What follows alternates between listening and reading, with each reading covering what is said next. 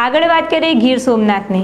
ગીર સોમનાથ જિલ્લાના યાત્રાધામ પ્રાચીન તીર્થ જય ભવાની શૈક્ષણિક સંકુલ દ્વારા હાલના સમયમાં પર્યાવરણની સમસ્યા અંગે લોકોને જાગૃતિ આવે અને પર્યાવરણનું જતન થાય તે ઉદ્દેશથી પર્યાવરણ જાગૃતિ કરતી રેલીનું આયોજન કરવામાં આવ્યું છે।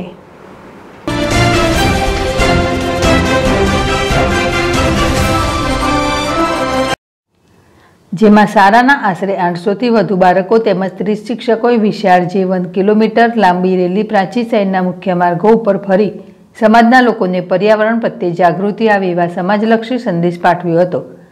શાળા સંકુલ દ્વારા કરવામાં આવેલા પર્યાવરણીય રેલીમાં જોડાયેલ વિદ્યાર્થીઓને શાળાના શિક્ષકોને શાળાના આચાર્ય શ્રી જાદવ અલ્પેશભાઈ તથા પ્રફુલભાઈ અને પ્રમુખ શ્રી ગેલાભાઈ જાદવે આ કાર્યક્રમ માટે અભિનંદન પાઠવ્યા હતા। दीपक जोशी ZSTV गीर सोमनाथ। शिक्षक तरीके कार्यरत छूँ। आजना दिवसे अमरा शैक्षणिक संकुल जय भवानी शैक्षणिक संकुल द्वारा राज्यनी अंदर पर्यावरण जागृति अंगेनी रेली काढवामां आवेली। आ रेलीनो उद्देश्य ए छे के हालना समयनी अंदर अपने पर्यावरण ने लगती जे कई समस्याओं छे, ग्लोबल वॉर्मिंग होय के पछी पर्यावरणीय प्रदूषणनो प्रश्न होय, आ प्रश्नों अंगे लोकोमां जागृति आवे ए उद्देश्यथी शाळा संकुल द्वारा આજરોજ પ્રાચીની અંદર પર્યાવરણ જાગૃતિ રેલીનું આયોજન કરવામાં આવેલું।